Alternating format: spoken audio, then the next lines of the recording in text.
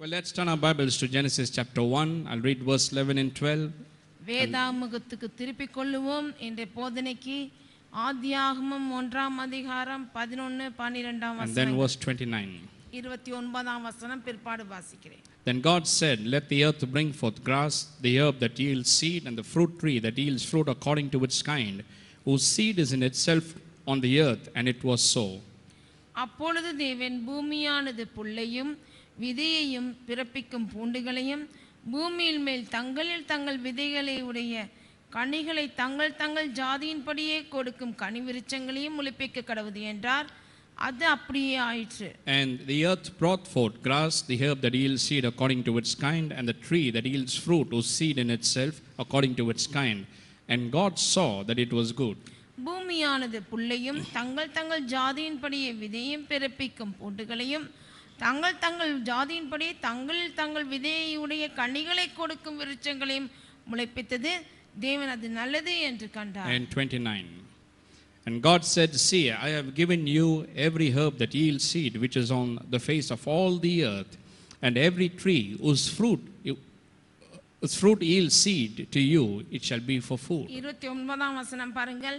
பின்னும் தேவன் இதோ பூமியின் மேல் எங்கும் விதைத்தரும் சகலவித பூண்டுகளையும் விதைத்தரும் கனிமரங்களாகி சகலவித விருட்சங்களையும் உங்களுக்கு கொடுத்தேன், அவைகள் உங்களுக்கு ஆகாரமாய் இருக்க கடவுது. And then 8:22, Genesis 8 verse 22. ஆதியாகமம் 8:22 கடைசியான வசனம். While the earth remains, seed time and harvest, cold and heat, winter and summer, and day and night shall not cease. பூமி உள்ள நாளளவும் விதைப்பும் மறுப்பும் சீதளமும் உஷ்ணமும் கோடை காலமும் மாரிக்காலமும் பகலும் இரவும் ஒளிவதில்லை என்று தம்முடைய உள்ளத்திலே சொன்னார். Now we are talking about financial and material prosperity. பண விஷயத்திலும் பொருளாதாரத்திலும் இருக்கிற செழிப்பை குறித்து பார்த்து கொண்டு வருகிறோம். And we are talking about how God prospers a person, how he takes a person who is poor, lives in lack and want, and blesses him financially and materially. நாம் என்ன பார்த்து கொண்டு வருகிறோம் என்றால், தேவன் எப்படி தரித்திரத்திலும் மேல்மேலும் இருக்கிற ஒரு மனுஷனை எடுத்து எப்படி செழிப்பாக்குகிறார் என்று பார்த்து கொண்டு வருகிறோம். Some people are ignorant concerning that. அதை குறித்து அநேகர் அறியாது இருக்கிறார்கள். They don't know how God prospers a person. ஒரு மனிதனை எப்படி தேவன் செழிப்பாக்குகிறார் என்ற அறிவே இல்லாமல் இருக்கிறார்கள். And there are others who believe that God will somehow prosper people. He will do something and prosper people. இன்னும் சில பேர் இப்படியாக நம்புகிறார்கள், தேவன் எப்படியாவது ஒருவரை செழிப்பாக்குகிறார் என்று. That's why I tell you, as a Christian person, you should not be ignorant. ஆகவே தான் நான் சொல்கிறேன், கிறிஸ்தவ மக்களாகிய நாம் இவைகளெல்லாம் குறித்து அறியாமல் இருக்கக்கூடாது. God has revealed in His word how He will prosper you. தேவன் நம்மை எப்படி செழிப்பாக்குவார் என்பதை தன்னுடைய வார்த்தையிலே வெளிப்படுத்தி வைத்திருக்கிறார். That's why the Bible is so important and so precious. அதுக்காக தான் வேதாகமம் அவ்வளவு முக்கியம், அவ்வளவு பொக்கிஷம் போல இருக்கிறது. Because it teaches me and shows me the way to prosper in life in every aspect. வாழ்விலே எல்லா பகுதியிலும் எப்படி செழித்தோங்குவது என்பதை போதிக்கிற புத்தகமாச்சு. So there are many ways how God prospers a person. ஆகவே தேவன் ஒரு மனிதனை செழிப்பாக்குகிறார் என்றால் அதுக்கு அநேக வழிமுறைகளையும் விதிகளையும் வைத்திருக்கிறார். First is in Proverbs 10:22. அதைதான் பார்த்தோம் நீதிமொழிகள் முதலாவதாக 10:22. The blessing of the Lord, it truly makes one rich. He adds no sorrow to it, and neither does toiling increase it. என்ன சொல்கிறது வசனம்? கர்த்தரின் ஆசீர்வாதமே மெய்யாகவே ஒருவனை ஐஸ்வர்யனாக்கும், அதனோடு அவர் வேதனையை கூட்டார். And that means it's talking about how every person has been empowered for success and victory. அது என்ன சொல்ல காண்பிக்கிறது? எப்படியாக ஒவ்வொரு மனிதனும் வெற்றியோடு செழிப்போடு வாழ்வதற்கு தேவன் ஏற்படுத்தி அருள் அளித்திருக்கிறார் வல்லமையை என்று பார்க்கிறோம். If you are a child of God, then you have been empowered for prosperity. நீங்கள் தேவனுடைய பிள்ளையாக இருப்பீங்கன்னா செழிக்க வேண்டும் என்பதற்காகவே உங்களுக்கு அருளப்பட்டிருக்கிறது.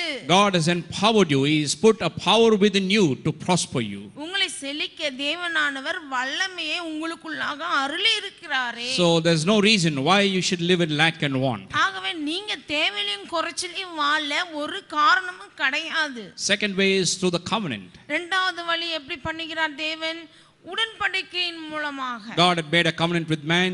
மனிதனோடு தேவன் உடன்படிக்கை பண்ணினார். Many blessings in that covenant. அந்த உடன்படிக்கையிலே அநேக ஆசீர்வாதங்கள் இருக்கின்றன. One of them is financial and material prosperity. ஒரு ஆசீர்வாதம் பண விஷயத்திலும் பொருளாதாரத்திலும் இருக்கிற ஆசீர்வாதமும் உள்ளடங்கி இருக்கிறது உடன்படிக்கையிலே. Thirdly is the way through God's laws. மூன்றாவதாக தேவன் எப்படி ஒருவனை செழிப்பாக்குகிறார் என்றால் அவருடைய நியமனங்கள் விதிமுறைகளின் படியாக. Seed time and harvest time, sowing and reaping, all these laws are ordained for us, not for God. பாருங்கள், தேவன் ஏற்படுத்தி சிருஷ்டித்து வைத்திருக்கிறார் ஒரு நியமனங்களும் விதிமுறைகளும் செயல்பட.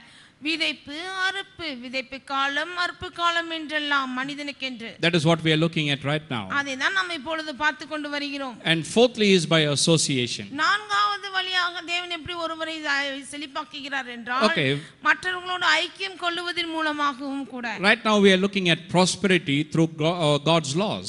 இப்பொழுது பார்த்து கொண்டிருக்கிறோம் விதிமுறைகளின் மூலமாக வருகிற செழிப்பு. So I began to show you all laws, whether natural or spiritual, have been established by God. பாருங்கள், இயற்கை விதிமுறையானாலும் சரி ஆவிக்குரிய விதிமுறையானாலும் சரி தேவனால் ஏற்பட்டப்பட்டவை. And every law that God established, whether natural or spiritual, conveys something to us. It teaches us, it instructs us in something. பாருங்கள், இயற்கையான விதிமுறையா இருந்தாலும் சரி ஆவிக்குரிய விதிமுறையா இருந்தாலும் சரி அவைகள் நமக்கு ஒரு காரியத்தை போதிக்கிறது. We looked at two examples. One is the law of gravity and the other is the law of work. அதுக்கு தான் ரெண்டு உதாரணம் பார்த்தோம் அல்லவா. தேவன் சிருஷ்டித்தது என்னது? புவியீர்ப்பு விசை என்கிற ஒரு விதிமுறை இருக்கிறது, இன்னொன்று வேலை என்கிற ஒரு விதிமுறை இருக்கிறது உலகத்தில் ஏற்படுத்தினார். Then secondly I showed you, we looked at four statements from these verses. இந்த வசனங்களிலிருந்து 4 காரியங்களை கண்டோம். First I said God gives seed to the sower. என்ன கண்டோம்? விதையை தேவன் தான் கொடுக்கிறார் விதைக்கிறவனுக்கு என்று. Secondly I showed you, the seed has the power to reproduce after its own kind. அது மட்டும் இல்லாமல் அடுத்ததாக பார்த்தது என்ன? விதைக்கு தன்னை போலவே உருவாக்கக்கூடிய சக்தி இருக்கிறது என்று. Thirdly I said every seed has the power and the ability to multiply. அது மட்டும் இல்லாமல் ஒவ்வொரு விதைக்கும் தன்னை போலவே பெருக்கத்தோடு கொடுக்கக்கூடிய சக்தியும் இருக்கிறது என்று காண்கிறோம். Fourthly I said God has given different seeds for a different harvest. நான்காவதாக கண்டது என்ன? அந்தந்த அறுவடைக்கு ஏற்ற மாதிரி அந்தந்த காலங்களை நியமித்திருக்கிறார். அந்தந்த அறுவடையை நாம் பெறுவதற்காக தான். Then we began to look at that first part, 2 Corinthians 9:10. அதேதான் நாம் அடுத்ததாக கண்டது என்ன? கொரிந்தியர் 9ஆம் அதிகாரம் 10ஆம் வசனத்தில் இருக்கிற இரண்டாவது பகுதியை கண்டோம். I explained to you, it says that it is God who gives seed to the sower. அது என்ன சொல்லி இருக்கிறார் என்று சொன்னேன்? விதையை விதைக்கிறவனுக்கு விதையை அருளுகிறவர் கர்த்தர் என்று. So I showed you God is not a withholder, he is not a taker, he doesn't take anything from you.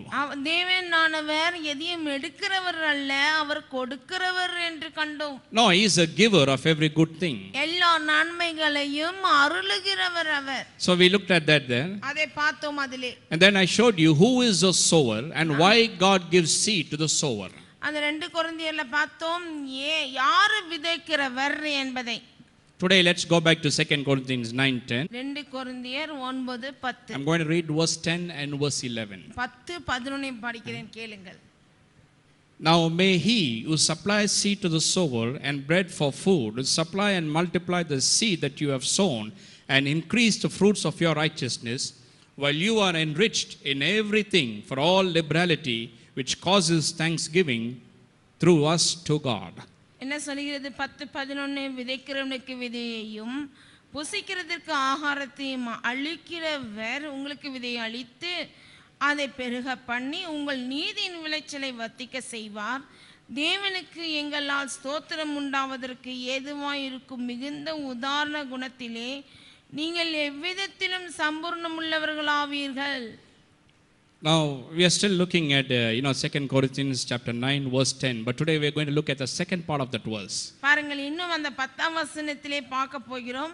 அந்த 10ஆம் வசனத்தின் இரண்டாவது பகுதியை பார்க்க போகிறோம். And the thing is, the more you begin to look at God's word and the more you begin to understand the word, you begin to get an understanding about God himself. பாருங்கள், இந்த வசனத்தில நாம் எவ்வளவுக்கு பார்க்கிறோமோ, எவ்வளவுக்கு ஆழமாய் காண்கிறோமோ, அவ்வளவுக்கு நாம் தேவனை அறிய வருகிறோம். You begin to see what a wonderful God he is and what a good God is. அவர் எவ்வளவு அருமையான தேவன், எவ்வளவு அற்புதமானவர் என்பதை அறிய வருகிறோம். So here it says there, I told you that in the King James the word may is you. May God give you. It's not may, it is God who gives you.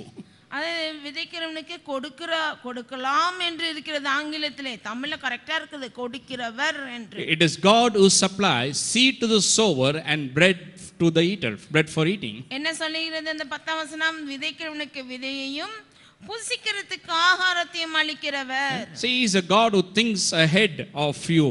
பாருங்கள், உங்களை குறித்தவைகளை முன்னோக்கி காண்கிற தேவன் நம் தேவனான. He understands our needs more than what we understand our needs. நம்ம தேவைகளை நாம் அறியறதை காட்டிலும் அவர்தான் நல்லா அறிந்து வைத்திருக்கிறார். We are always concerned about our present needs only. நாம எப்போதும் எதுல கண்ணு வச்சு பார்த்துட்டு போய் இன்னைக்கு என்ன தேவைன்றதை தான் பார்த்துட்டு போம். We don't know what we need 5 years later or 10 years later. 5 வருஷத்துக்கு அப்புறம் 10 வருஷத்துக்கு அப்புறம் என்ன நமக்கு தேவைப்படும்ன்றதை கொஞ்சம் கூட யோசிக்கிறது இல்ல. But God is totally different. He not only understands what you need now, but he understands what you need 10 years later also. பாருங்கள், தேவனானவர் இன்னைக்கு உங்களுக்கு என்ன தேவை என்று அறிந்து வைத்திருக்கிறார்.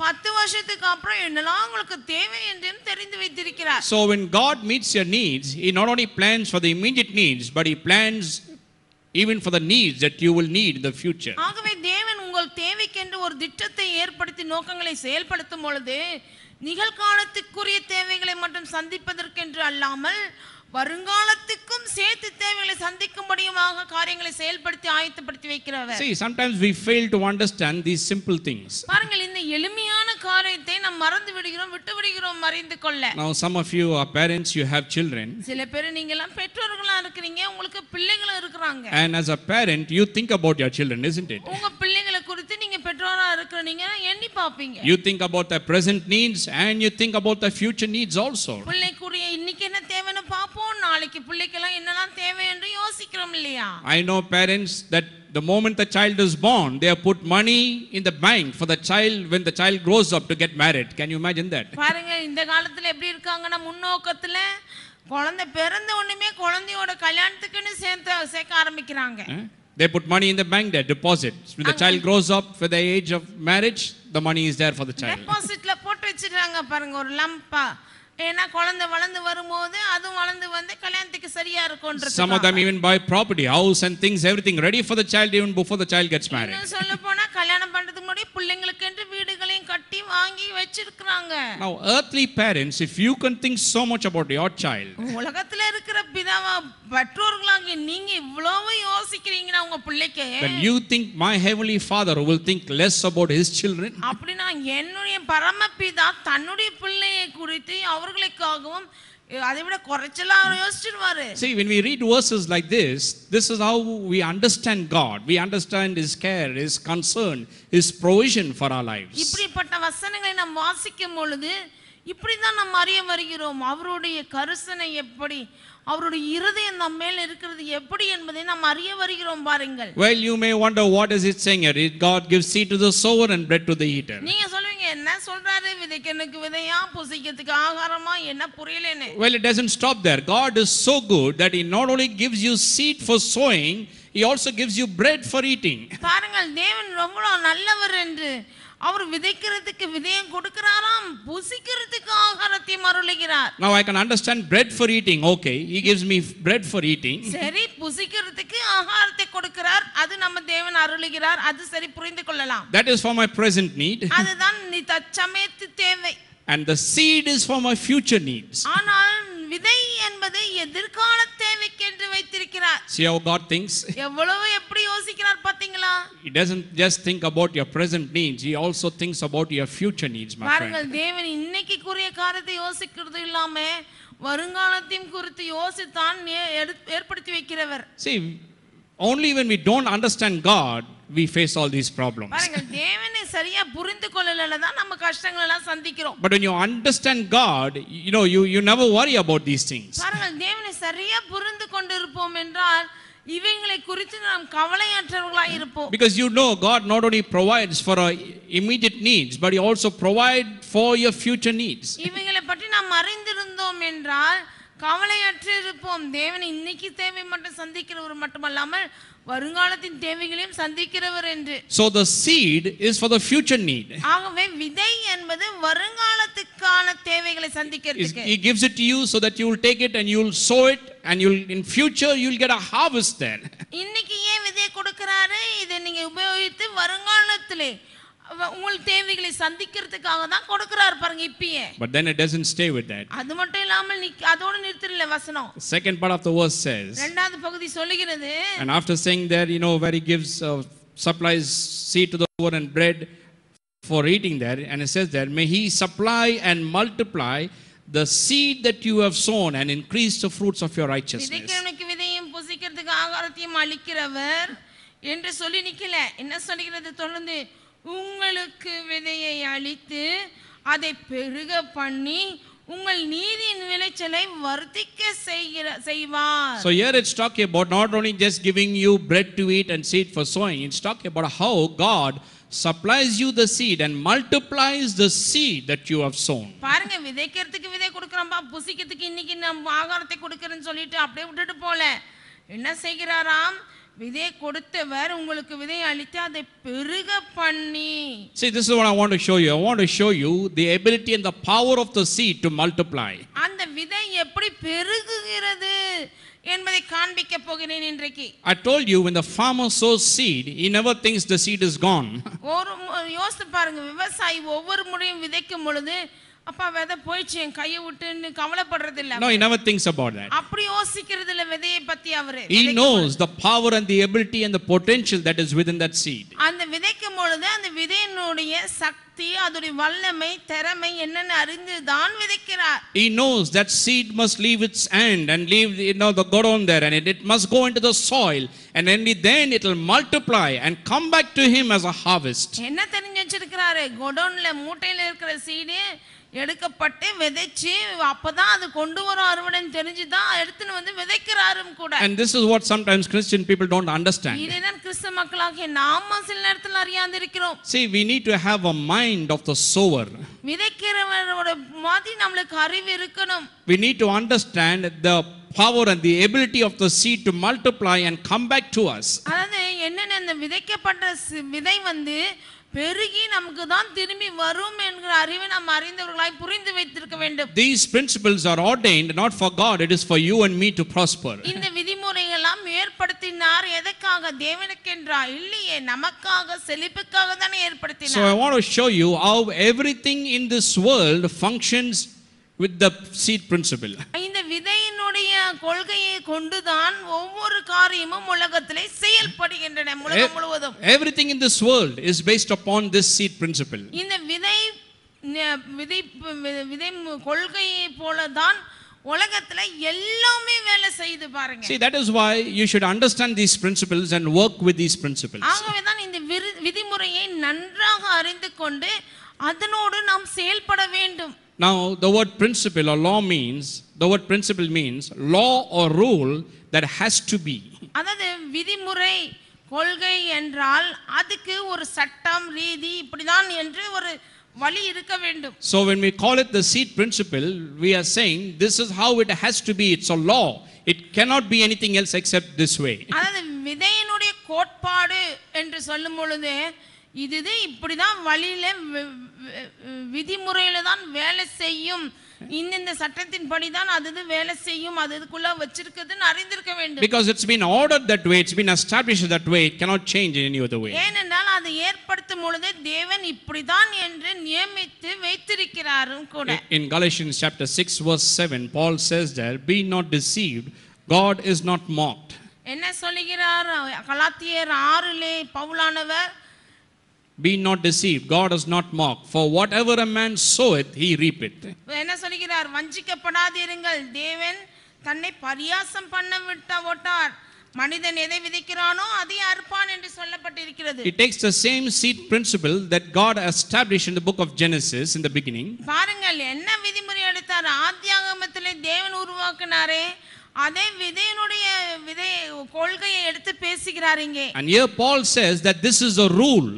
இதுதான் ஒரு நியமனம், சட்டம் என்று சொல்கிறார். He is showing how everything in this whole universe operates on the basis of this seed principle. இந்த விதையினுடைய கொள்கையின்படி தான் இந்த உலகத்துல எல்லாமே அமல்படுத்தப்படுகின்றன என்று சொல்லி கொடுக்கிறார். So if everything operates in this seed principle, then you and me must understand this principle. We should not be ignorant of this. பாருங்கள், இந்த விதையினுடைய கொள்கை கோட்பாடின்படி தான் உலகமே ஃபங்க்ஷன் ஆகுதுன்னா, அப்ப அந்த விதையினுடைய விதிமுறையும் அது எப்படி வேலை செய்கிறது என்ற கோட்பாடையும் நாம் அறிந்திருப்பது எவ்வளவு முக்கியம்.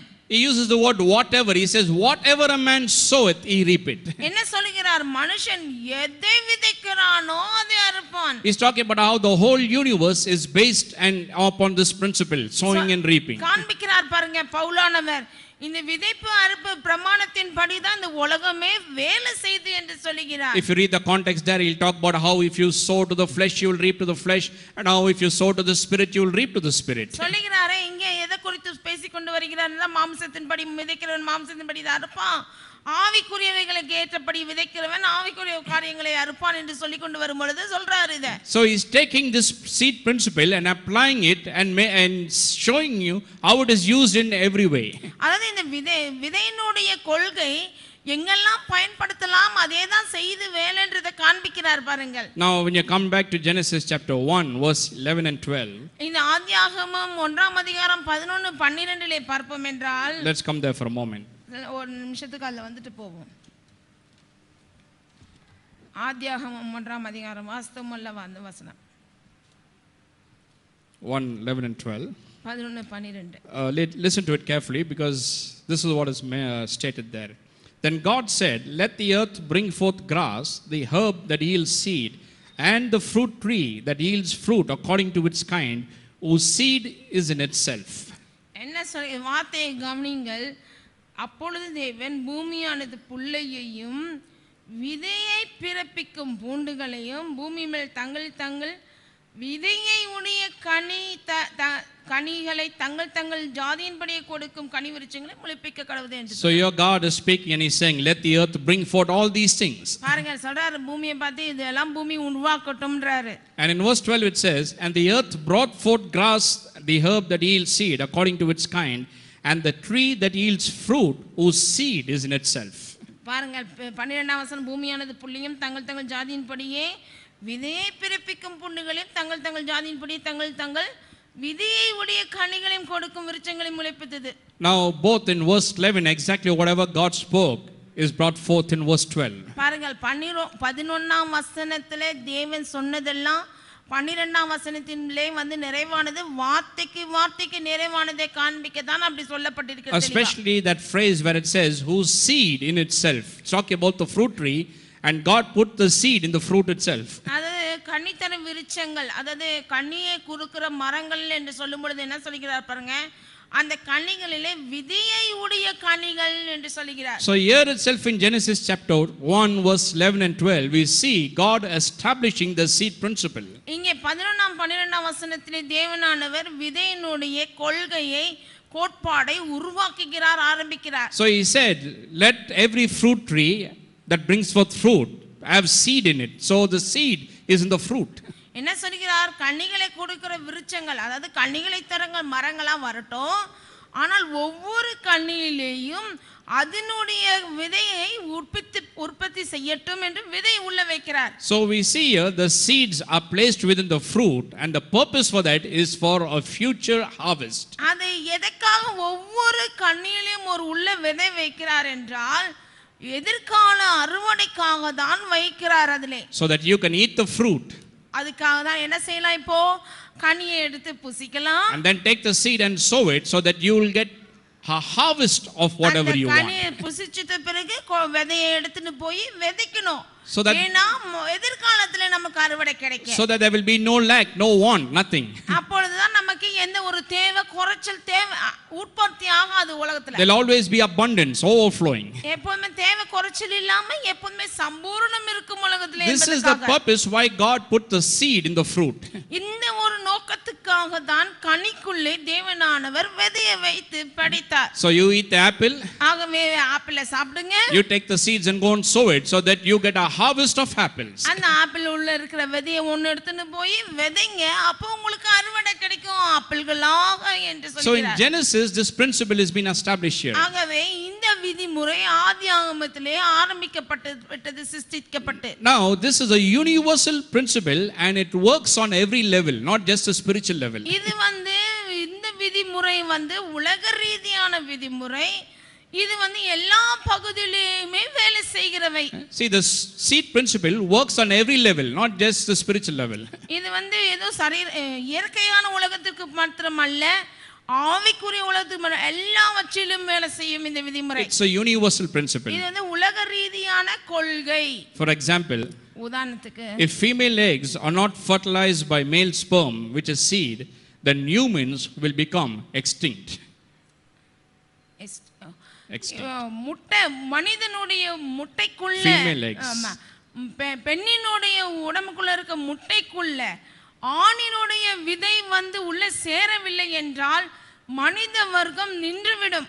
We see the seed principle here. இங்கேயும் பாருங்க, இந்த விதைப்பினுடைய கொள்கை அமலாகிறது. Female eggs have to be fertilized by male seed. If not, human race will be extinct. There will be no human beings on planet earth. பெண்களுக்குள்ள இருக்கிற முட்டையில ஆண்களுடைய விதை சேராமல் அந்த விதிமுறை இங்க வேலை செய்யலனா மனித குலம் நின்று அழிந்து விடும் அதோடு. See, the seed principle is a universal principle. It works in all levels of life. பாருங்கள், இந்த விதையினுடைய விதிமுறை கோட்பாடு இது எல்லா இடத்திலுமே அமலாக்கப்பட்டு செயல்படுகிறவை உலக ரீதியிலேயே. Same way you take the farmer. If he does not sow any seed, he will not reap any harvest. விவசாயி பாருங்க, எந்த விதையும் விதைக்கலனா எந்த அறுவடையும் கிடைக்காது அவருக்கு. See how important this is. If he does not sow, he will not reap a harvest. விதைக்கலனா அறுவடை கிடையாது. எவ்வளவு முக்கியம் பாருங்க இது. If there is no harvest, அறுவடை இல்லனா, then I tell you, all the birds and most of the birds and all the animals and even man will die of starvation. பாருங்க, அறுவடை இல்லனா பறவைகளும் சரி, மிருகங்களும் சரி, மனிதனும் சரி பசினாலே பட்டினி கடந்து செத்து போய்டுவாங்க. See how important the seed principle is. இந்த விதிமுறை, விதையினுடைய விதிமுறை எவ்வளவு முக்கியம் பாருங்க உலக ரீதியிலே. Farmer doesn't sow, no harvest. No harvest means animals and human beings will become extinct. அதாவது விவசாயி கொண்டு போய் விதைக்கல நிலத்துல அவ்வளவுதான், எல்லா உயிர் ஜனமே அழிந்து விடும். Everyone will die of starvation. பட்டினிலே எல்லாம் சாக வேண்டியதுதான். I tell you, even if financial seed or money that is not sown, there will be no harvest of finances. அதே மாதிரி தான் பண விஷயத்திலேயும் பணம் விதைக்கப்படவில்லை என்றால் அதுல பட்டினி தான் கிடைக்கணும். பண விஷயத்திலேயும் காலியா தான் இருக்கும். Same way. அதே மாதிரி தான். If money as seed is not sown, you will not get a financial harvest. பண விஷயத்திலேயும் பணம் விதை, அதை விதைக்கலன்னா பண விஷயத்துல எந்த அறுவடையும் கிடைக்காது. Now in the secular world they call it the law of cause and effect. அதுக்கு தான் உலக ரீதியிலே சொல்றாங்க பாருங்க, விளைவு அதனுடைய பின் பலன் என்று சொல்றாங்க உலக ரீதியிலே சொல்லும்போது. I don't want to get deep into that. அது உலகத்துல சொல்றவங்க காரியத்தை கொடுத்து ஆழமா போக வேண்டிய அவசியம் இல்லை. But the secular world also understand this. இத விதிமுறையை பத்தி ஓரளவு தெரிஞ்சு வச்சிருக்காங்க பாருங்க உலகத்துல இருக்கிறவங்க. They just use a different name, that's all. They call it cause and effect. அத காஸ் அண்ட் எஃபெக்ட்லாம் வார்த்தை போடுவாங்க. அதாவது விளைவு அப்புறம் அதோட பின் பலன் என்றெல்லாம். And there are many other ways they say the same thing. இதே காரியத்தை எடுத்து வேற வேற வார்த்தைகளை போட்டு பேசுறாங்க. They say what goes around must come back around. என்ன சொல்றாங்க, போடுறதெல்லாம் திரும்பி தானே வரணும்னுவாங்க. Or whatever leaves you must come back to you. என்ன சொல்றாங்க, போடுறது திரும்பி தாங்க வந்து ஆகும். But the thing is, the principle of cause and effect is the same. ஆனால் இந்த விளைவும் அந்த பின் பலனும் என்பதெல்லாம் இதே கோட்பாடு தான் பத்தி பேசுறாங்க அவங்க. It embodies the truth that the law perverts this entire universe and nothing happens by chance. இந்த மாதிரியான விதிமுறை இந்த உலக ரீதியிலே அமலாக்கப்பட்டு இருக்கிறதுனாலே எந்த ஒரு காரியமும் உலகத்துல ஏற்படுகிறவைகள் எதாச்சியா நடக்கிறது என்று கிடையவே கிடையாது. That is what this principle of cause and effect actually conveys and teaches. இதுதான் இந்த cause and effect, விளைவு பின்பலன் என்கிற விதிமுறை இப்படிதான் உலக ரீதியிலேயும் வேலை செய்கிறது. Conveys the idea of how the entire universe is pervaded with this law that nothing happens by chance. என்ன சொல்றது அந்த விதிமுறை, உலகத்துல நடக்கிற ஒவ்வொரு காரியத்துக்கு பின்னாலேயும் காரணங்கள் இருக்கிறது. இது வந்து உலகத்துல ஏதாவது ஒரு நிகழ்வு நடந்துச்சுன்னா அது எதாச்சியா நடந்துச்சு என்று சொல்லக்கூடாது என்று சொல்கிறார்கள். People who believe in evolution theory believe in this, that everything happened by chance. அதாவது பரிமாணம் கொள்கை, அதாவது காரியம் உலகெல்லாம் அப்படியே சேர்ந்து வந்துச்சு எதாச்சியா வந்துச்சு சொல்றவங்க கூட, but this law of cause and effect teaches and communicates that the whole universe is pervaded by the law and governed by law and nothing happens by chance. அந்த மாதிரியான நம்புறவங்க கூட இதை சொல்றாங்க, விளைவு அதனுடைய பின்பலன் உருவாகிறது. பூமியில ஒரு காரியம் ஏதாவது நடந்துச்சுன்னா அதனுடைய விளைவு என்னன்னா ஏற்கனவே போட்டதுனால தான் வந்திருக்குது, அதனால எதாச்சியா எதுவும் நடக்கலன்னு சொல்லுவாங்க. And I tell you my friend, even when it comes to financial blessings or financial prosperity, it doesn't happen by chance. நான் சொல்கிறேன் நண்பர்களே, பண விஷயத்தின் ஆசீர்வாதமும் செழிப்பும் உண்டாகிறது என்றால் நமக்கு அது எதாச்சியா வருவது கிடையாது. Are you listening to me this morning? கேக்குறீங்களா இந்த காலைவேளையிலே என்னை? Financial prosperity, financial blessing doesn't come to you by chance. It doesn't happen just like that. பண விஷயத்தின் செழிப்பும் பண விஷயத்தின் ஆசீர்வாதம் நம்ம வாழ்விலே வந்து நம்ம அனுபவிக்கிறோம்னா அது எதாச்சியா ஏதோ திடீர்னு வந்துருச்சு என்று கிடையாது நண்பர்களே. All of a sudden you don't get a harvest of finances. திடீர்னு உங்களுக்கு அறுவடை பணம் வந்து அறுவடையா பெற மாட்டீர்கள். No, the whole law, the whole universe is governed by these principles, by the laws of God. இல்ல இந்த விதிமுறையின் படிதான் இந்த உலகம் முழுவதுமே செயல்பட்டு கொண்டிருக்கிறது. This principle perverts the whole universe, the principle of seed time and harvest time, sowing and reaping. இந்த அறுப்பு விதைப்பு அறுப்பு விதைப்பு காலம் அறுப்பு காலம் உலக ரீதியிலே ஆட்கொண்டு இருக்கிறது. This world is pervaded by this law of cause and effect. இந்த விளைவு பின்பலன் காரணத்தினாலே அவை வந்து தாக்கப்பட்டு செயல்பட்டு கொண்டிருக்கிறது உலக ரீதியிலே. Clearly teaches that when you sow you will reap a harvest, whatever you sow you will reap a harvest. என்ன சொல்லி கொடுக்கிறது? எதை விதைக்கிறீங்களோ அறுவடை விதைங்க, அறுவடை கிடைக்கும். You don't get a harvest by chance, my friend. அறுவடை எதாச்சியா வந்து கிடைக்கிறது இல்லை நண்பர்களே. You know what is that meaning? The word chance means, it means time plus space plus matter. That is what is chance. Time plus space plus matter. அதாவது எதாச்சியா என்றன்னா என்ன அர்த்தம்னா காலம் அப்புறம் ஒண்ணுமே காலியா இருக்குது, அப்புறம் தான் காரியம் நடக்குது, அந்த மாதிரி ஆயிடும் எதாச்சியா என்று சொல்லும்போது. Let's say you have 5 acres of land. அதாவது எப்படின்னா காலியா இருக்கு, ஒரு இடம் இருக்குது உங்களுக்கு 5 ஏக்கர் நிலம் இருக்குதுன்னு வெச்சுக்கோங்க. All of a sudden one day by chance will that 5 acres produce apple trees or mango trees? திடீர்னு ஒரு நாள் வரீங்க, கொஞ்ச நாளுக்கு அப்புறம் பாத்தீங்கன்னா ஆப்பிள் மரமா நிக்குது ஆப்பிள் பழத்தோட.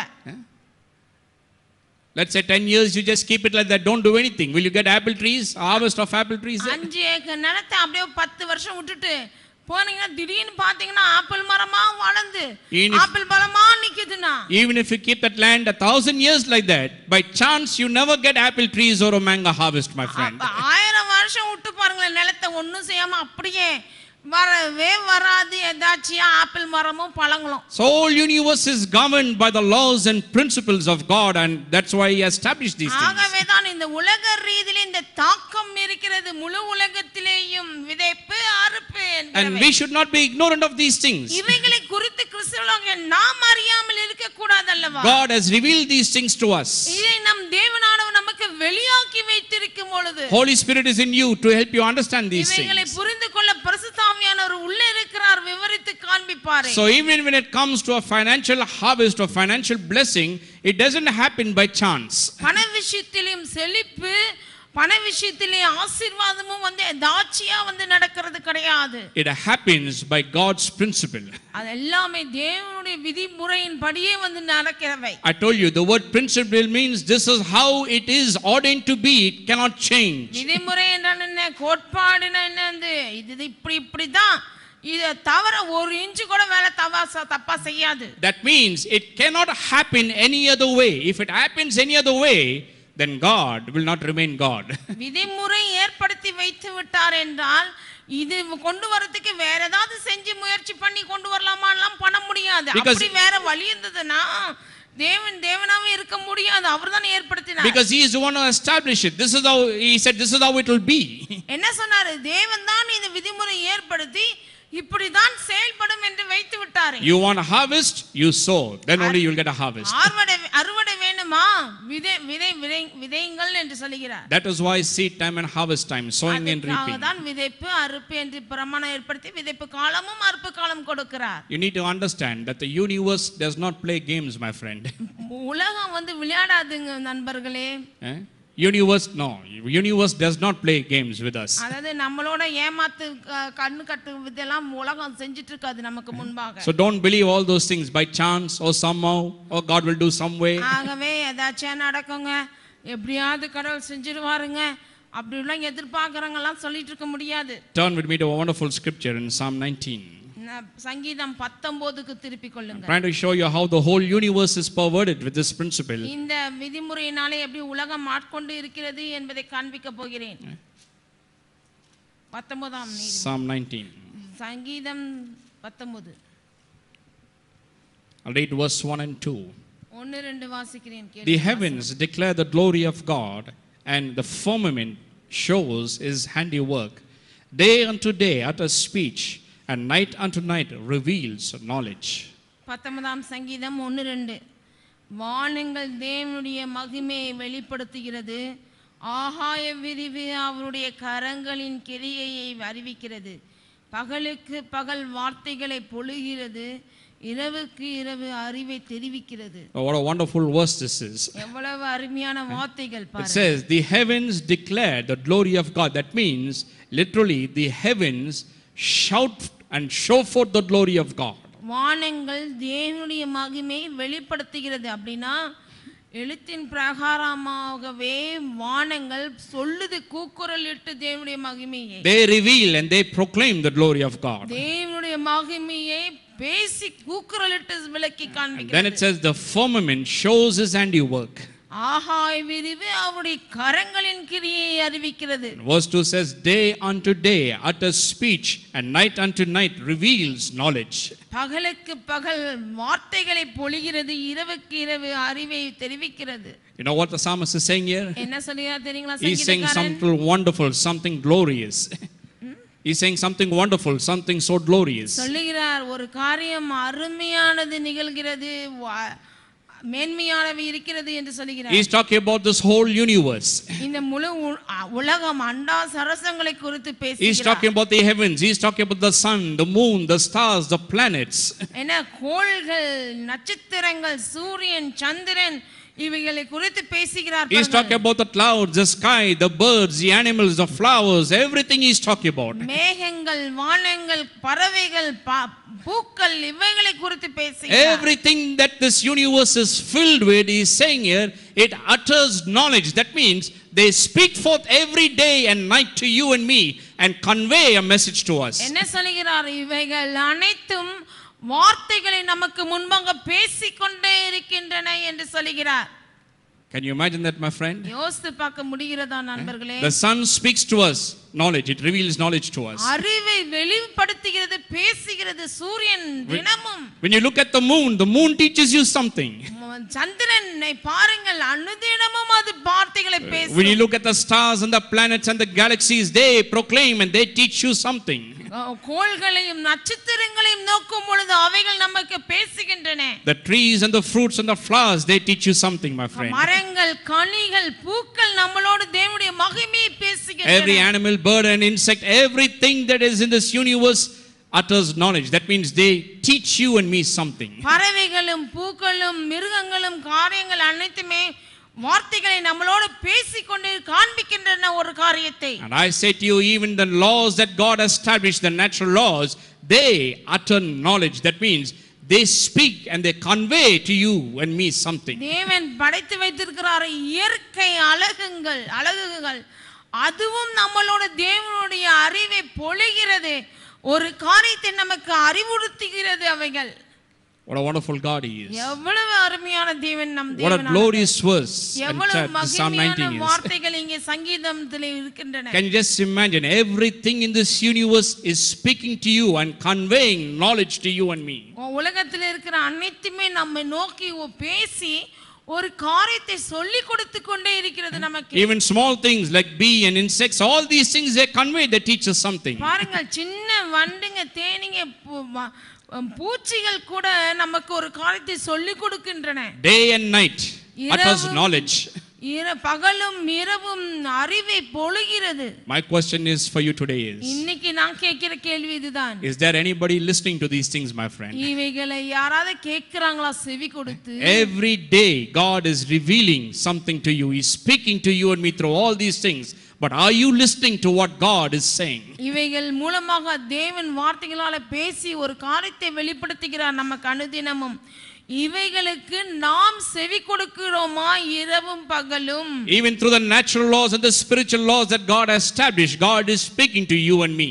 இயற்கை பிரகாரமான விதிமுறையினாலும் எதிர்ந்தாலும் தேவன் அவைகளின் மூலமாக நம்மோடு இடைப்பட்டு கொண்டே இருக்கிறார். Are you listening, my friend? அவைகளை நாம் கேக்குறோமா?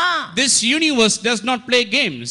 இந்த உலகம் சும்மா போயிட்டு நிகழ்ந்து கொண்டில்லை அனுதினமும். No, every day God reveals knowledge. அனுதினமும் தேவனானவர் அறிவை பொழிகிறார் நமக்கென்று. 3 words I want to just mention to you today, இன்னைக்கு நான் 3 காரியங்களை சொல்லிவிட்டு போகிறேன், which is very important for victorious Christian living. இது வெற்றி உள்ள கிறிஸ்தவ வாழ்வுக்கு இது முக்கியமான வார்த்தைகள். For successful living, வெற்றியான வாழ்வுக்கு, for living in prosperity, செழிப்பிலே வாழ்வதற்கு முக்கியமானவை. one word is this word knowledge. இந்த ஒரு வார்த்தை அதுல என்னவென்றால் ஞானம். Knowledge of God and knowledge of His word. ஞானம், அறிவு, தேவனை குறித்தும் அவருடைய வார்த்தை குறித்தும் அறிவு. Prophet Hosea says, for the lack of knowledge my people perish, they are getting destroyed. என்ன சொல்கிறார் ஓசியா? என் ஜனங்கள் அறியாமையினாலே சங்காரமாகிறார்கள் என்று. God's people don't have knowledge about God. They don't have knowledge about His ways. They don't have knowledge about His word. தேவ ஜனங்கள், தேவனுடைய சொந்த மக்கள்கள் தேவனை குறித்து அறியாமை, அவருடைய வார்த்தை குறித்து அறியாமை, அவர் வழியை குறித்து அறியாதிருக்கிறார்களே. They are ignorant about His laws that He established. அவர் ஏற்படுத்தின விதிமுறைகளை குறித்து அறியாதிருக்கிறார்களே என்று சொல்கிறார். They don't understand the laws of prosperity that God has established for you and me, my friend. மனுஷனுக்காக உங்களுக்காகவும் எனக்காகவும் தேவன் ஏற்படுத்தி வைத்திருக்கிற செழிப்பின் விதிமுறை அறியாதிருக்கிறோம். You are living in lack and want and poverty is because of your lack of knowledge concerning these laws. இந்த விதிமுறைகளை குறித்து அறியாமையினாலே தானே தேவை, குறைச்சல், தரித்திரம் நமக்கு. Either you lack knowledge or either you lack faith in these things. இவைகளிலே நமக்கு அறிவில்லாமல் இருக்கணும், நமக்கு கிடைக்கலனா இல்லனா இவைகளிலே நம்பிக்கை இல்லாமல் இருக்க வேண்டியது. But it says that the prophet says that for the lack of knowledge people perish. தீர்க்கதரிசி என்ன சொன்னார்? அறியாமையினாலே என் மக்கள் சங்காரம். Then there's another word in Proverbs chapter 29 verse 18.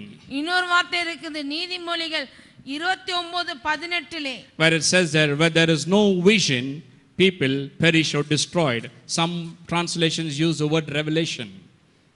So vision or revelation. என்ன சொல்கிறது நீதிமொழிகள் 29:18? தீர்க்கம் இல்லாத இடத்தில் ஜனங்கள் சீர்கெட்டு போவார்கள். No vision, no revelation. தரிசனம் இல்லனா சீர்கெட்டுதல் தான். 3 words are important. One is knowledge, the other is the revelation concerning God and revelation of His word, and then a vision. அறிவு முதல் காரியம். தேவனை குறித்த அறிவில்லை, அவருடைய விதிமுறை வார்த்தைகளை குறித்த அறிவில்லை. இரண்டாவது தரிசனம்.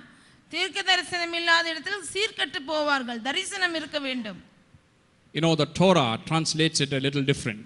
பாருங்கள், அந்த பழைய ஏற்பாட்டு வார்த்தைகள் வேறு விதமாக மொழிபெயர்க்கப்பட்டிருக்கிறது. And when it says that there is no vision or revelation, people perish and are destroyed, it's actually meaning this. It's talking about how people perish and people go in circles in life. அதாவது சீர்கெட்டு போகிறார்கள் என்று சொல்லும் பொழுது என்ன அர்த்தத்தில் சொல்லப்பட்டிருக்கிறது என்றால், ஒரு வட்டத்திலே போயிட்டு இருக்காங்களே அந்த குறிக்கிறது, அதுல மாட்டிக்கிட்டு போறது. When they don't have a revelation of God and the revelation of His word, life is a circle. They keep going in circles, my friend. தேவனை குறித்த வெளிப்பாடு, அவர் வார்த்தை குறித்த வெளிப்பாடு, அவர் வழிமுறைகளை குறித்த வெளிப்பாடு இல்லனா வாழ்வு இப்படியே தான் போயிட்டு இருக்கும் ஒரு வட்டத்துல. And not only that, they get desperate and despondent. அது மட்டும் இல்லாமல் வாழ்க்கையில வெற்றி வந்து அவர்கள் அப்படியே விழுந்து விடுவார்கள் என்று. They become depressed.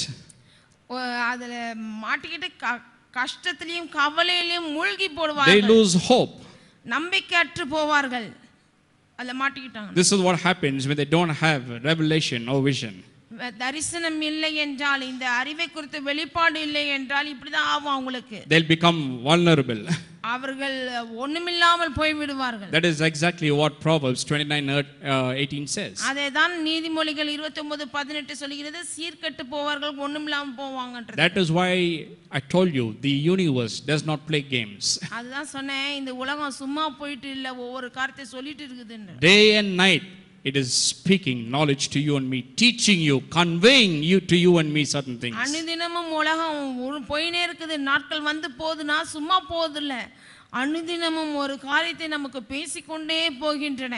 So these laws are there to teach you and convey to you and me how to prosper in life. இந்த விதிமுறைகள் எல்லாம் ஒரு காரியத்தை எனக்கு பேசுகிறது, ஒரு அறிவை ஏற்படுத்துகிறவை இவைகள். That is why God established the law of seed time and harvest time, sowing and reaping. அதுக்கென்று தான் தேவனான விதைப்பு அறுப்பு, விதைப்பு காலம் என்றும் அறுப்பு காலம் இதெல்லாம் நியமித்து வைத்தார். As Christian people we should not be ignorant of these things. கிறிஸ்தவ மக்களாகிய நாம் இவைகளை குறித்து அறியாமல் இருக்க கூடாது. We should not lack knowledge of the potential of the seed or sowing and reaping.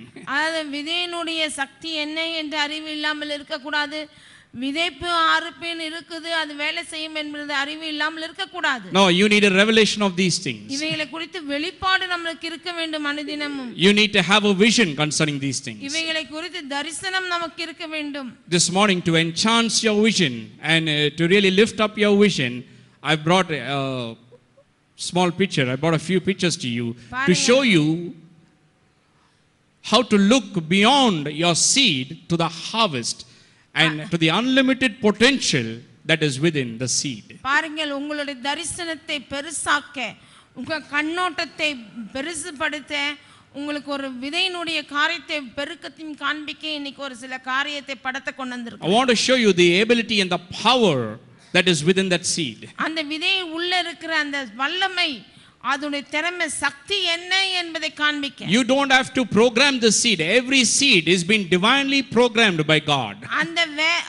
விதை வேலை செய்யறதுக்கு நீங்க ஒண்ணும் செய்ய வேண்டிய அவசியம் இல்ல. தேவனே அதுக்குள்ள ப்ரோகிராம் பண்ணி அதோட சக்தியை வச்சிருக்கிறாரு, சொல்லி வச்சிருக்கிறாரு, அது வேலை செய்யும் கரெக்ட்டா. நீ அத ப்ரோகிராம் பண்ண தேவையில்ல. You don't have to put any program in the seed. அந்த God has already programmed that seed. All you have to do is release it into the ground. That's all you have to do. அந்த விதைக்கு எதை சொல்லி கொடுத்து program பண்ண வேண்டிய அவசியம் நமக்கு இல்ல. தேவனே எல்லாத்தையும் ப்ரோகிராம் பண்ணி வைத்து இருக்கிறார். So here is a picture for you.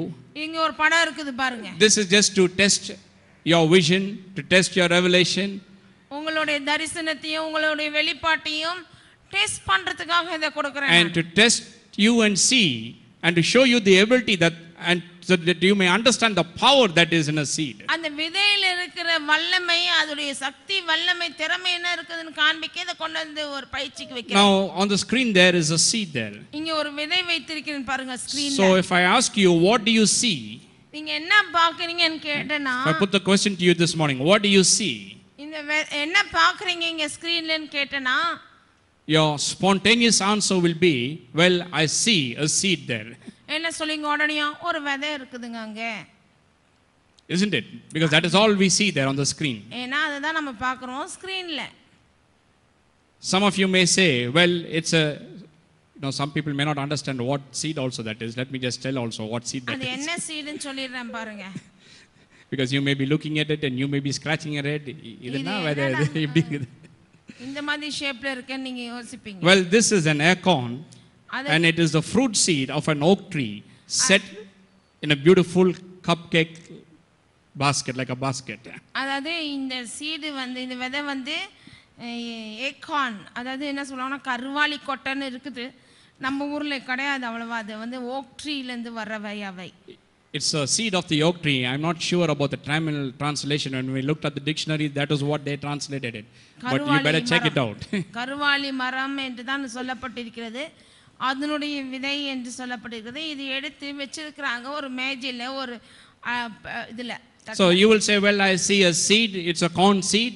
And it's like a cup, it's like looking like a, cup shape there. என்ன சொல்லுவீங்க, இது கருவாலி விதைங்க, இது ஒரு கப்பில் ஏதாவது வச்சிருக்கலாம் ஒரு வேலைன்னு நீங்க சொல்லலாம். Well, nothing wrong in that. You're absolutely right, because all that we see is the seed there only. அதெல்லாம் சரிதான். நம்ம பார்க்கிறது எல்லாமே அந்த விதை தான் பார்க்கிறது கண்ணுக்கு தெரியும். But let's look at the second picture. If I go further and ask you, look at it and say, what do you see in a seed? இப்போது உங்களுடைய கண்ணோட்டத்தை மாத்துறேன். இரண்டாவது படத்தை காமிக்கிறேன். இப்போ சொல்லுங்க என்ன பார்க்கறீங்கன்னு. Well, now you can see the seed. It's in the with who? With the squirrel. So some people will go one step further and say, well, it is food for birds and for animals, or for the squirrel.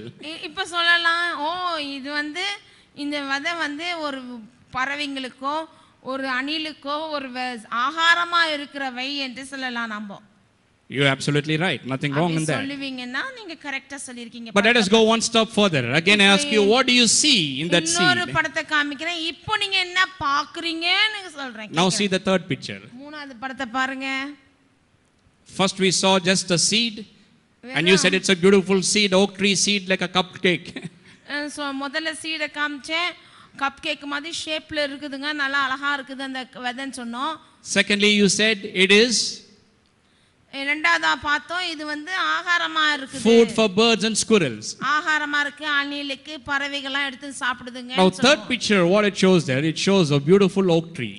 அது மூணாவது படம் என்ன காமிக்குது? கருவாலி மரம். That is also correct only. காமிக்குது பாருங்க இந்த படம். Okay, again I put forth the question, what do you see? இப்ப கேக்குறேன், நீங்க இப்ப என்ன பார்க்கறீங்க? Well, now let's look at the next picture. பாப்போம் அடுத்து. What is that? இது என்னதுங்க? You see a whole forest filled with this oak tree. ஒரு தோப்பே இருக்குது பாருங்க, அது ஓக் ட்ரீ, கருவாலி மரம் வளர்க்கப்பட்ட நிலம். அவ்வளோ மரம் இருக்குது லைனா. We see a luscious forest providing food, sanctuary for birds, for animals and for all other things. இந்த காடு மாதிரி இருக்குது. இத பார்த்தோம்னா எப்படி இருக்குன்னா, அந்த கருவாலி விதைங்க பறவைங்களுக்கு உணவாகும், மிருகங்களுக்கு உணவாகும், நிழலாகும், அப்படியே இருக்குது காடு மாதிரி அது. And we also see the positive effects that it brings in environment. அது மட்டும் இல்லாம சுத்தி இருக்க சூழ்நிலையை எவ்வளவு அழகா உருவாக்கி இருக்குது பாருங்க இந்த மரம். So that all the inhabitants of the earth can enjoy. இந்த சூழ்நிலையின் மூலமாக பூமியிலயும் பக்கத்துல இருக்கிறவங்க எல்லாரும் நல்லா இருப்பாங்க. அது Well, it's not over, my friend. இதோட முடியல இன்னும் நண்பர்களே. If I show you the next picture and ask you, what do you see? Then you see the next picture. அடுத்த படம் காமிச்சு என்னன்னு காமிக்கிறேன், நீங்க சொல்லுங்க. What is this?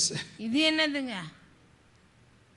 Here you see enough wood to house every single person on planet earth. That's what the picture reflects. என்ன காமிக்குது? அந்த மரத்தின் கட்டையில் எல்லா குடிமக்களுக்கும் போதுமானதா இருக்கிறது. To provide furnishing for every home, provide factories. பாருங்க அந்த கருவாலி மரத்தினுடைய மரக்கட்டைங்க எல்லா ஃபேக்டரிகளும் உபயோகிக்கக்கூடிய நாற்காலி மேஜைகளும் வீடுகளை கட்டுவதற்கும். All from one seed only, that single seed. எல்லாம் எதனால வந்துச்சு? அந்த ஒரு விதையிலிருந்து வந்தவைகள். It has the ability to provide homes, provide furnishing, provide factories for every single person on planet earth. பாருங்க ஆரம்பிக்கும் பொழுது ஒரு விதையா இருந்தது. இப்போது தோப்பு காடே அதை வெட்டி எல்லாரும் உபயோகப்படுத்தக்கூடிய நன்மை பயன்கள் கூடியவர்களா இருக்கின்றன. Well, it doesn't stop there. அதோட நிக்கல பாருங்க. I'm trying to show you the unlimited potential and the ability in the seed. அந்த விதையில இருக்கிற அந்த தன்மையையும் சக்தியையும் வல்லமையும் காண்பிக்கிற இன்னொரு படம் வருது. So let's look at the next picture now. அடுத்த படத்தை பார்க்கலாம். Now what do you see? என்ன பார்க்கறோம்? Can anybody look at that picture and tell what is it? என்னன்னு தெரியுதுங்களா? It is seeding the other planets, not just planet earth. அதாவது பூமியில மட்டும் அதை இப்ப விதைக்கல, இன்னொரு பிளானட்ல இன்னொரு கோள்ல கொண்டு போய் அதை விதைக்கறாங்க. Somebody is taking the seed and went and put in some other plant and there it's growing. See there. பாருங்க இன்னொரு கோள்ல கொண்டு போய் ஏதோ ஒரு கிரகத்துல கொண்டு போய் விதைக்கறாங்க. அந்த சூழ்நிலையை உருவாக்கி அங்க வளருது அந்த மரம். Just see the potential and the ability of this seed. It not only has the power to populate this whole earth and thing universe, but it also has the ability and power to fill the other planets also. பாருங்கள் இந்த பூமியை மட்டும் அந்த விதை நிரப்பக்கூடிய சக்தி மட்டும் இல்லாமல் இது எத்தனை போய் எங்க விதைச்சாலும் எந்த கோள்ல விதைச்சாலும் எந்த பிளானட்ல விதைச்சாலும் அது வளரக்கூடிய தன்மை இருக்கிறது அதுக்கு. Just see the potential of the seed. இந்த விதையினுடைய சக்தியை பாருங்க. Then next picture. அடுத்த படம். You know what that conveys? இது என்ன காண்பிக்கிறது? It conveys the unlimited things beyond the limited mind can imagine or see. அது கண்களுக்கும் சிந்தைக்கும் எட்டாத அளவுக்கு மிஞ்சி போனதை காண்பிக்கிறது. That is exactly what this picture conveys. இதுதான் காண்பிக்கிறவை அவை.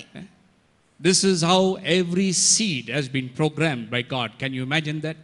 I see things beyond the unlimited human imagination. That is what that symbol அந்த symbol எதை காண்பிக்கிறதுன்னா மனிதனுடைய இந்த கண்களுக்கு எட்ட முடியாத அளவுக்கு பெருகி போனதை காண்பிக்கிறது. See, in the beginning I just showed you a seed and if I ask you what do you see, all we see is a seed. என்ன பார்த்தோம்? முதல்ல காமிக்கும்போது ஒரு விதையை காமிக்கும்போது பார்க்கறதெல்லாம் அந்த விதை தான் இருந்தது. That is exactly what the Bible is talking about. Knowledge, revelation and vision. அதுதான் காமிக்கிறது. அறிவு, வெளிப்பாடு, தேவனுடைய தரிசனம். What we lack is knowledge. What we lack is a revelation. What we lack is a vision of the potential and the ability and the power that God has put within every seed. பாருங்கள், நமக்கு இல்லாதது என்ன குறைச்சலா இருக்குது நமக்கு என்றால் அந்த விதைக்குள்ளாக இருக்கிற அதோடைய அறிவு, அதனுடைய வெளிப்பாடு, அதை குறித்த தரிசனம் இல்லாமல் இருக்கிறோம் நாம். I tell you, if believers only have knowledge, if they only have a revelation, if they have a vision of what this seed can do for their life and how it can change and transform their life, if they understand the unlimited potential, the ability that God has put within the seed, I tell you my friend, your life will never be the same again. நான் சொல்கிறேன் நண்பர்களே, ஒரு விதைக்குள்ள இருக்கிறது என்ன சக்தி, அது நம்மளை என்னவா மாற்றும், நம்ம வாழ்க்கையை மாற்றி என்ன மாதிரியெல்லாம் கொண்டு போய் விடும் என்கிற அந்த விதைக்குள்ள இருக்கிற அறிவு, வெளிப்பாடு, அதை குறித்த தரிசனம் இருந்தால் போதும் நண்பர்களே. Paul says money is seed when given to the work of God. என்ன சொல்லுகிறார்? தேவனுடைய ராஜ்யத்துக்கும் வேலைக்கு என்று கொடுக்கும் பொழுது பணம் விதையாக மாறுகிறது என்று சொல்லுகிறார். Whatever you sow you will reap. So when you sow money you will reap money also. அதான் சொல்லுகிறார், எதை விதைக்கிறீர்களோ அதை அறுப்பீர்கள் என்று சொல்லுகிறார். There's unlimited potential and ability when you sow money. பணத்தை எடுத்து விதைக்கும் பொழுது அதுக்குள்ள அபரிவிதமான சக்தி இருக்கிறது. That is what the harvest teaches. அதுதான் அந்த அறுவடை நமக்கு சொல்லி கொடுக்கிற காரியம். That is why seed time and harvest time, sowing and reaping. அதுக்கல்லவா விதைப்பு காலம், அறுப்பு காலம் என்று தேவன் ஏற்படுத்தினார். See, God wants to teach you how to take your eyes off the seed and set it on the harvest, my friend. எடுத்து என்ன செய்கிறார்? தேவன் விதையிலிருந்து கண்ணை எடுத்து அறுவடையில வையுங்கள் என்று காண்பிக்கிறார். Don't just keep the seed in the hand and keep admiring it and and keep praising it and shining it and polishing it and putting it in the showcase and keep looking at it. என்ன சொல்கிறார்? விதை இருக்குதா, அதை எடுத்து நல்லா தொடச்சி polish பண்ணி நல்லா பளபளன்னு ஷோகேஸ்ல வச்சிட்டு இருக்காதீங்க என்று சொல்கிறார். Now my friend, let go of the seed. Seed உங்க கையை விட்டு போகட்டும். Put it into the soil. நிலத்துல தங்கட்டும். Put it in the work of God. தேவனுடைய ஊழியத்துக்குள்ளே வையுங்கள். And don't get afraid when the seed leaves your hand. உங்க கையை விட்டு விதை போச்சுனா பயப்படாதீங்க. I tell you my friend, there is unlimited potential and ability in that seed. God has ordained that seed and programmed that seed to bring you a harvest. அந்த விதையை பத்தி கவலை வேணாம். தேவன் அதுக்குள்ளாக சக்தி வச்சிருக்கிறாரு. அது நிலத்தை தொட்டிடுச்சு. அது உங்களுக்கு அறுவடையா கொண்டு வந்து நிக்கும். அபரிவிதமான பெருக்கத்தோடு. Heaven and earth may pass away, but God's word cannot pass away. God's word cannot fail, my friend. வானமும் பூமியும் ஒளிந்து போனாலும் தேவனுடைய சொன்ன வார்த்தை ஒளியாது. As long as earth remains, this principle will remain. This is how God has decreed it. பூமி உள்ள நாளளவும் இந்த விதிமுறை வேலை செய்யும் நமக்கென்று. See, this is what all the laws teach us, my friend. இதுதான் எல்லா விதிமுறைகளும் நமக்கு சொல்லி கொடுக்கின்றன. Law of seed time and harvest time, sowing and reaping teaches us how to prosper financially. பண விஷயத்துல எப்படி செழித்தோங்குவது என்பது சொல்லத்தானே விதைப்பு அறுப்பு, விதைப்பு காலம் அறுப்பு காலத்தை தேவன் உருவாக்கி வைத்திருக்கிறார். Is anybody listening? கேக்குறீங்களா? Day and night God is speaking to you. இரவும் பகலும் தேவன் பேசிக்கொண்டே இருக்கிறார். Not just through the word, but even through all these laws and through all nature, He is speaking to you and teaching you things. வார்த்தைகள் மூலமாக மட்டுமல்லாமல் இயற்கையாக சுத்தி இருக்கிற காரியங்கள் மூலமாக இரவும் பகலும் பேசிக்கொண்டே இருக்கிறாரே. In the Bible, in the parable of the sower, you see the harvester portrayed as 30, 60 and 100 fold. பாருங்கள், இந்த விதைப்பு விதைக்கிறதுக்கு ஒரு விதைப்புக்கார போறான் என்று ஊமை சொல்லும் பொழுது தேவன் அங்க இயேசுவான சொல்கிறார், பலன் வந்து 30, 60, 100மா வந்துச்சு என்று சொல்கிறார். And most people preach about that 30, 60 and 100 fold harvest. You know it, isn't it? Mark chapter 4, the parable of the sower. இந்த விதைக்கிறவனுடைய ஊமையை குறித்து சொல்லும் பொழுது பிரசங்கமாருங்க சொல்வாங்க, 30, 60, 100 என்றெல்லாம் உங்களுக்கு தெரியும் அல்லவா? I want to ask you a question now. உங்களிடத்துல ஒரு கேள்வி கேட்கிறேன். Now let's say you take one bag of seed and you go sow it in the field. ஒரு பேக், ஒரு மூட்டை சாக்கு நிறைய எடுத்து போய் விதையை கொண்டு போய் நிலத்துல தூவி விதைச்சிட்டீங்கன்னா, So the Bible says there some got 30, some got 60, some got 100 fold. சொல்லப்பட்டிருக்கிறது வேதத்திலே சிலது 30, 60, 100 என்று. Now here's a question. இப்போ கேள்வி, You sowed one bag of seed in the field. ஒரு பேக் சீடு நீங்க கொண்டு போய் சாக்கு மூட்டை கொட்டுனீங்க. So how much will you get as returns? எவ்வளவு மூட்டை உங்களுக்கு கிடைக்கும் திரும்ப? 30, 60, 100? 30, 60ங்களா 100ங்களா? Or how much do you want rather? இல்லனா உங்களுக்கு தான் என்னதான் வேணும்? 100 fold. 100 fold. 100 fold on the whole bag of seed you want? இந்த ஒரு மூட்டையினுடைய 100 மடங்கு பெருக்க வேணுமா? You sowed one bag, so you want 100 fold on that one bag of seed, isn't it? அந்த ஒரு மூட்டையினுடைய 100 மடங்கு வேணும்ன்றீங்க. Whether more or less, let's keep the maximum as 100. தாசியோ கம்மியோ மிஞ்சி போனா 100. But my question is, you sowed one bag, so you will get 100 fold on that one bag of seed? அந்த ஒரு மூட்டையில விதையில போய் 100 மடங்கு கிடைக்குமா? இல்ல, ஒரு 100 fold on the one bag of seed that you sowed? That is what you need to understand in the parable.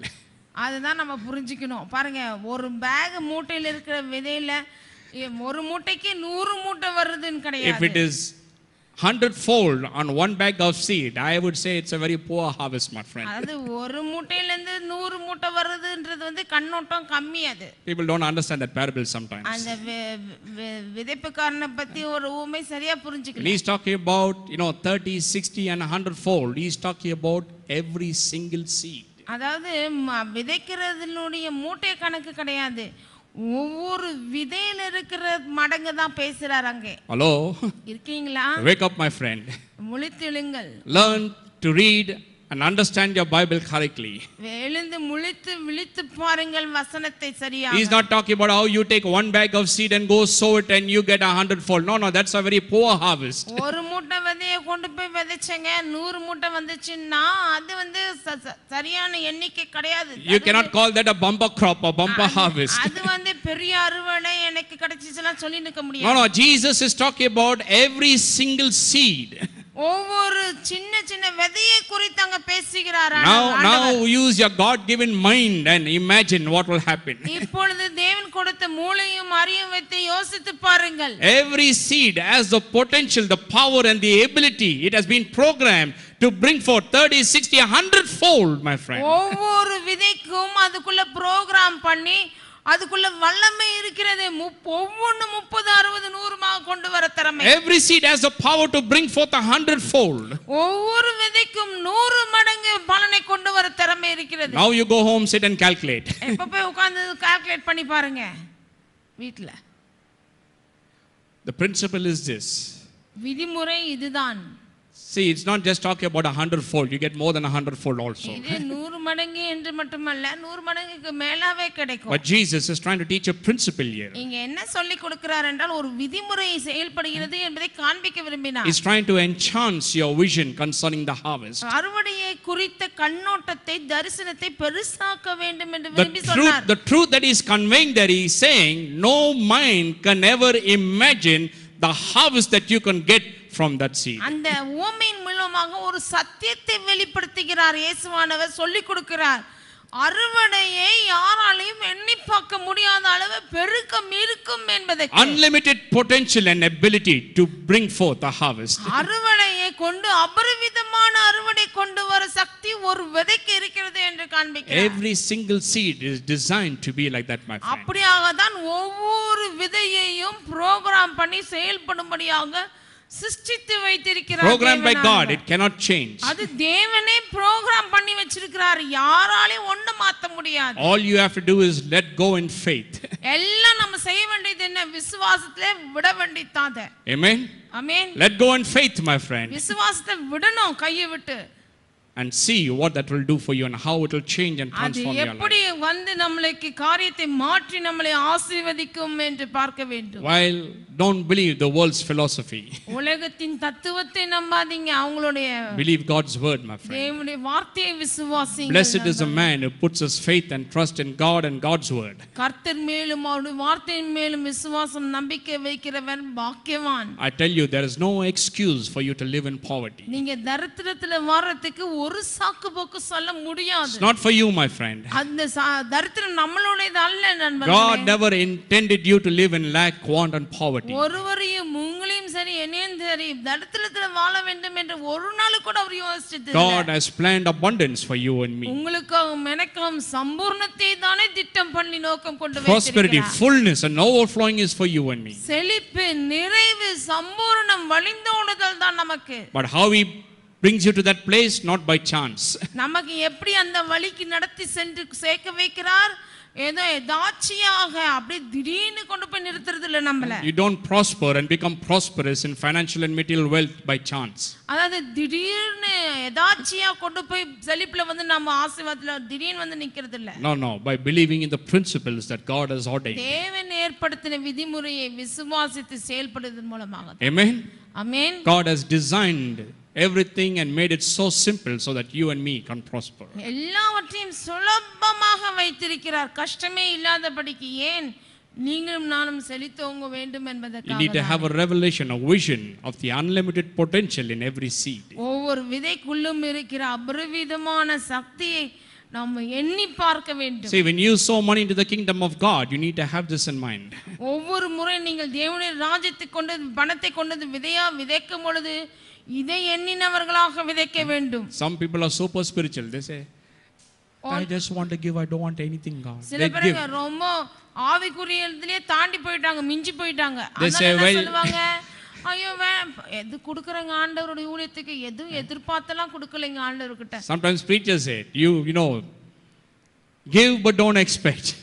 சில நேரத்துல பிரசங்கிமாரங்க சொல்லி கொடுப்பாங்க, கொடுங்க எதிர்பார்க்காம கொடுங்க. Don't keep your mind on the harvest, they say. Just give to see. கொடுத்துட்டு போங்க, நல்லா சும்மா கிடைக்கிறதையே நோக்கி நிற்காதீங்க. Well, learn from the farmer, my friend. இல்லை நண்பர்களே, விவசாயியை பார்த்து கற்றுக்கொள்ளுங்கள்.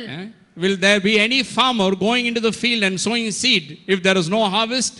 எந்த விவசாயியாவது நிலத்துல போய் விதைக்கும் பொழுது அறுவடை எண்ணாம விதைப்பாரா? யாரும் விதைக்க மாட்டாங்கல்ல. Will anybody sow like that without an harvest? எந்த ஒரு விவசாயியும் அறுவடை எதிர்பார்க்கலங்க, சும்மா விதைக்கிறவங்க விதைக்கிறாங்க. Our people are so super spiritual. நம்ம ஜனங்க தான் கிறிஸ்தவ ஜனங்க மிஞ்சி போயிட்டாங்க ஆவிக்குரிய வாழ்விலே. You must understand one thing. வேணா சொல்றவங்க எல்லாம் வேணும் தான் சொல்றாங்க. Opposite. கிறிஸ்தவ வாழ்க்கையில யாரெல்லாம் வேணான்றாங்களோ அவங்களுக்கு வேணும்னு அர்த்தம் புரிஞ்சுக்கோங்க நல்லா. Those who are against prosperity and saying I don't want money, they are actually saying I want prosperity, I want money. யாரெல்லாம் பிரசங்கம் பண்ணி எனக்கு செழிப்பு வேணாங்க, எனக்கு பண விஷயம்லாம் அந்த செழிப்புலாம் வேணான்னு சொல்றவங்களுக்கு தான் ரொம்ப பின்னாடி போய் நிக்கிறவங்க. This is what the Bible teaches. When you sow, expect an harvest to come, my friend. வேதம் என்ன சொல்லி கொடுக்கிறது? விதைக்கும் பொழுது அறுவடையை எதிர்பார்த்து விதைக்க வேண்டும் என்று. When the farmer goes and sows, there is a great hope, a great expectation that one day he will get a harvest of whatever he sows. விவசாயி கொண்டு போய் விதைக்கும் பொழுது ஒரு பெரிய சந்தோஷம், எதிர்பார்ப்போடு நம்பிக்கையோடு விதைப்பார் அவர். The whole universe is governed by this law, the law of cause and effect.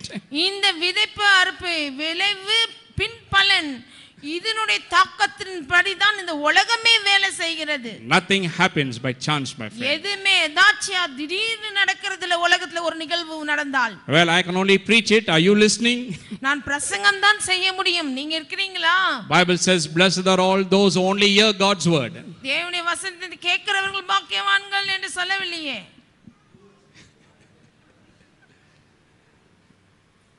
Blessed is everyone who does what the word says. தேவனுடைய வார்த்தையின்படி செய்கிறவர்கள் பாக்கியவான்கள். Don't fear, my friend. Don't fear lack, want and poverty. தேவை குறைச்சலை கண்டு பயப்பட வேண்டாம். Don't live under these things. இவைகளை கீழே வாழ வேண்டாம். Get on top of life. இவைகள் மேல வாழ்க்கையை கொண்டு வாங்க. Amen. Amen. You were created to rule and to reign in life, not to live under these வாழ்விலே things. ஆண்டு கீழ்ப்படுத்தி வாழதான் தேவன் நம்மளை வைத்திருக்கிறார். Shall we all stand? Time எல்லாரும் is up. எழுந்து நிற்போம், நேரமாகிவிட்டது. Well, I can only preach it, and I've done my duty. நான் பிரசங்கம் தான் செய்ய முடியும், என் வேலையை நான் செய்றேன். And my prayer is that God will open up your heart and mind to understand these things and give you a revelation of these things. வேண்டுதல் எல்லாம் தேவன் உங்களுடைய மனக்கண்களை திறந்து இவைகளுடைய வெளிப்பாட்டை நீங்கள் பெற்று முழு பலனை அடைய வேண்டும் As you என்பதுதான். begin to do what the word says, தேவன் சொன்னபடி நீங்கள் செயல்படும் பொழுது may whatever God has promised come upon your life. தேவன் அதில் வாக்கு பண்ணியிருக்கிற அனைத்துமே நீங்கள் பெற வேண்டும். See, I'm not promising these things. இவைகளை நானா வாக்கு பண்ணி சொல்றேன் இது நடக்கும்ன்று. No, in one church, one pastor said like this ஒரு சபையில ஒரு பாஸ்டர் சொன்னார் பாருங்க, during offering time. Offering He நேரத்துல says, I challenge you, you put how much? And God will bless you 100 times more. And if He does not bless you and give you, you come to me, he said. ஒரு பிரசங்கியார் இப்படியே சொல்லிட்டார் பாருங்க, சவால் விட்டு அவர் வாக்கு கொடுக்கிறாரு, நீங்க கொடுக்கிற காசு எண்ணி வச்சுக்கோங்க, இதுலயே தேவன் உங்களுக்கு 100 மடங்கு கொடுக்கலன்னா என்கிட்ட வந்து கேளுங்கன்னு.